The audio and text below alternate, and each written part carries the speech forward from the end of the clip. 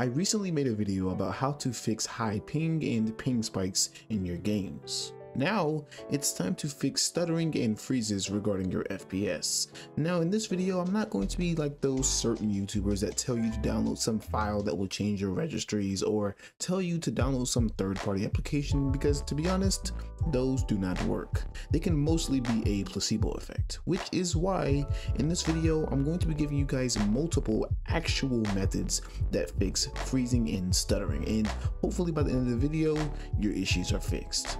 Now to start, you want to look at your PC. The reason I say this is because 5 times out of 10, your stuttering can literally be because of a bad system. I don't mean just a cheaper PC though, I mean bottlenecking. To make this short, stuttering and freezing can be caused by bottlenecks, specifically CPU bottlenecks, at least in my experience. And the only way to fix this is by making sure your GPU and CPU are balanced. The way to check this is by downloading RTSS and watching your GPU and CPU usages. If your GPU is getting close to 100%, that means it's being used at full power, which in most cases is good. But if your CPU is at 100%, that is bad. This means your CPU is not fast enough to send enough data to your GPU, so your GPU will be used less, which can cause stuttering because your system is unstable. The only true way to fix this is by buying a faster CPU. But if your CPU is not bottlenecking your system, then you can try the next methods. The next method is regarding your in-game settings. If you're getting stuttering or freezing, you should definitely turn off VSync. I'm not fully sure why VSync can cause lots of stuttering, but it does, and it's fairly annoying. With that, you should also lock your FPS. In most cases, you can get 100 FPS, but if it is fluctuating a lot, then the game will become unstable and then stutter. So in most cases, if you are playing a cinematic game, you should just lock your FPS to 60. Trust me, it can truly make a difference. Also, sometimes being in either full screen mode or borderless full screen can fix stuttering, so try both of them and hopefully one of them can help. The next method is regarding your Windows settings. Your system can be fast, but if your Windows isn't configured correctly, then it won't work at full potential.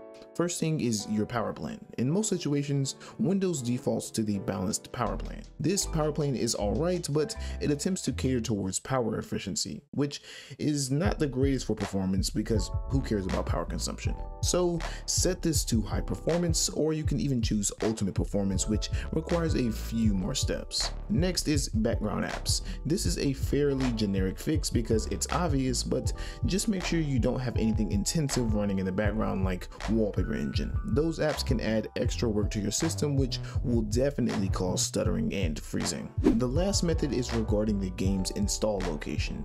Nowadays, for AAA games, you should not be storing them on hard drives. For indie games maybe, or certain new releases, you may be fine, but games like Black Myth Wukong absolutely need an SSD. I attempted to play the game from a hard drive and that did not go well. It was a stuttery mess. So you should refrain from installing intensive games on hard drives. Also, you can watch Task Manager to see if the drive in question is freezing. I've had situations where the drive itself is freezing, which causes the game to freeze. So that's it. Hopefully these things actually fix your issues, and you can also watch the ping related video because your ping can also cause your game to freeze, so it may not even be your system. Thank you guys for watching. If you found this video helpful, please make sure to like and subscribe, and I will see you guys in the next one.